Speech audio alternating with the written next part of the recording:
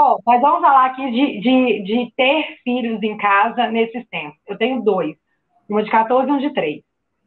A de 14 tá afiadinha, nossa senhora. Foi natural dela crescer em casa.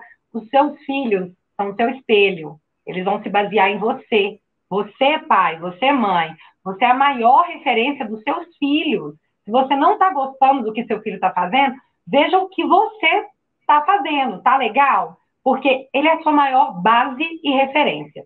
Bom, momento mãe passando, daquele chamadinha de mãe que precisava dar, porque a gente esquece isso, principalmente nessa pandemia, os meninos estão tudo pregados com a cara no celular e a gente não está se dando muito ao trabalho de fazer alguma coisa contra isso, não. Você sabe o que é que seu filho está fazendo na internet? Tem que saber. Mas a de 14 anos está salva já, graças a Deus. Agora, o de 3 foi muito engraçado o que aconteceu. A gente não fala sobre política com ele. Nada a ver. A gente conversa sobre coisas da idade dele, para o aprendizado dele. Então, política não existe em conversas com ele.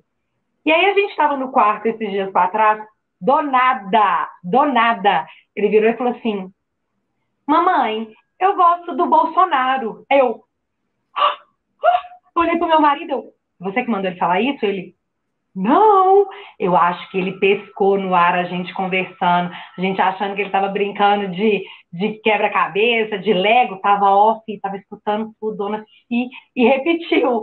Então eu fiquei surpresa.